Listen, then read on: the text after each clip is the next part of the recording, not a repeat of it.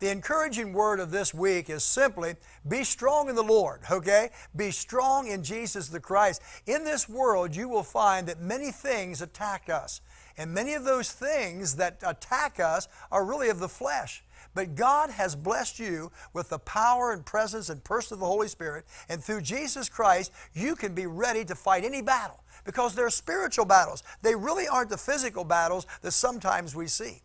You know, in the book of Ephesians, we find these words. I know these are familiar to you, but let me just repeat some of them to you here for a moment. It says here, put on the whole armor of God, that you may be able to stand against the wiles of the devil.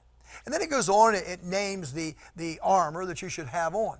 But there's something that precedes that in this scripture that I think that we need to remember that God wants for us. For it says this in the 10th verse of that 6th chapter of Ephesians, finally, brethren, be strong in the Lord and in the power of His might. You see, we don't fight against flesh and blood, but it is spiritual things that are happening in our lives. Many times, even people that come into our life are led by the devil himself, the powers of Satan. And you and I have to stand strong in the Lord.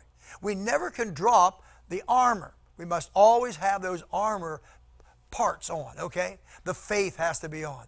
Of course, the salvation, the helmet has to be on. And then we take one part of what is listed there in the armor of God. We take the Word of God. It's the sword of the Spirit. You take this Word of God and you judge every action that comes against you.